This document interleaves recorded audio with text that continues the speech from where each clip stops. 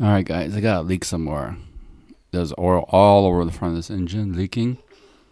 I think it's maybe the VTEC solenoid, cam seal here, or distributor ring there.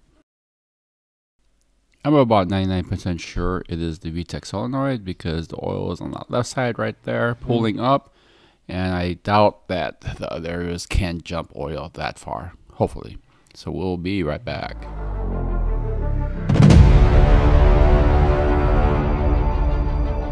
Things to have: socket set 10mm, of course. If you really need an extension, would be good. Brake cleaner, clean out the oil before you put the surfaces back together. Of course, the gaskets, some gloves, torque wrench, 9 pounds of torque, I believe. Don't want to over torque it, you will break the bolt and you will be very unhappy. Shop towels. Underneath I have actually a piece of cardboard to help relieve some of the things, and this should be it. I heard sometimes getting sandpaper to help clean off the surfaces before putting on the new gaskets is a plus. Might need a pick too. I'll see if I have to pull this out without a pick, but let's get this guy off right now and then go from there.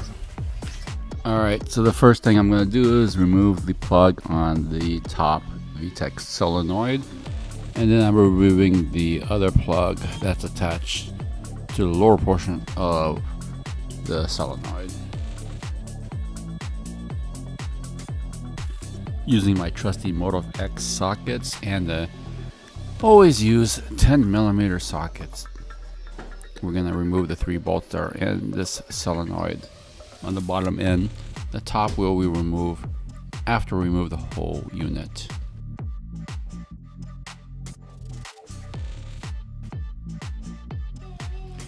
Alright, let's show up close of the 3 bolts. I have removed 2 of them. The third one you can't see on the left side of the green plug, but it's visible at your angle. You can't miss it. Take your time removing this unit. I still have the bolt over there on the left, so I don't want to fall down in the place of no return. Alright, I'm starting to wipe down the area. And I'm checking in the gaskets. The gasket itself looks pretty good, but I am going to replace it anyways. Now I'm going to get to the top bolts of the VTEC solenoid. Take it easy right here. From what I read, things can pop off and you can lose pieces. So go very, very slow. While I was loosening the top 3 bolts, I just noticed that they were super loose. Literally almost finger loose. So this is where I think the leak is actually coming from. You can see the large amount of oil that released from removing that top part. I have a feeling, again, this is where the leak is coming from. There's a lot of pressure coming out of that spot. But I'm going to go ahead and change the gasket anyways, since I have no idea how old is it. As I suspected, I needed to use a pick. Be careful using the pick. You don't want to mar anything when removing the rubber gasket. I'm using brake cleaner to remove all the oil out. I'm checking the surfaces to make sure it's nice and even before I start to sand it. Since I got the VTEC solenoid off, I'm able to see the cam seal a lot better. And as you can see, they really put a lot of RTV in it to make sure it won't leak. I didn't see any noticeable leaks there, so I think hopefully we're good to go on that one.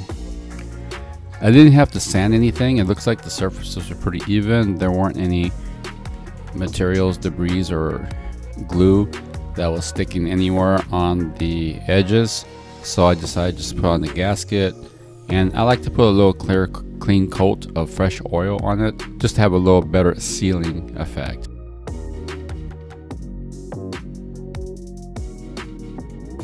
Adding the top part of the solenoid takes a little bit of pressure, so FYI, you're gonna have to use 2 hands and a bolt and some patience to get it lined up. And it's not too hard, but just take it easy when you're connecting everything. And I'm speeding up everything just for time's sakes. The other gasket's going in right now, and there's only one way of doing it, so you can't get these things backwards. And again, I'm doing another fresh coat of oil for better sealing. I'm bolting everything back up. After I'm done bolting everything, I'm gonna go through all 6 bolts use a torque wrench and get to 9 pounds of torque on it. You don't want to over torque it because the bolts will snap and you will have a bad day. After that, don't forget to reconnect the 2 connectors. And then I'm going to go for a test drive and make sure everything is running and not leaking. And I'm also going to check the VTEC is engaging.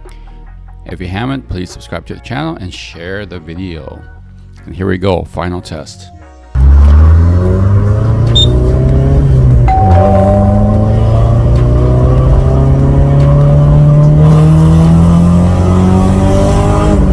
So far, a couple VTEC runs and driving around has shown no oil leaks in the front. So I did find the part. That's about it. Thanks for watching. Peace out.